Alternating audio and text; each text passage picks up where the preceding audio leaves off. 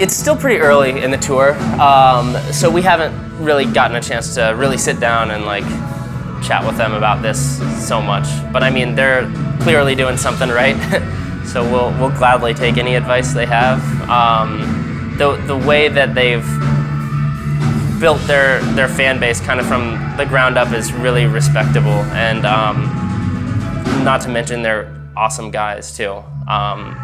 So it's an honor to be out with them, and we would be even more honored to get a chance to sit down and talk with them about that.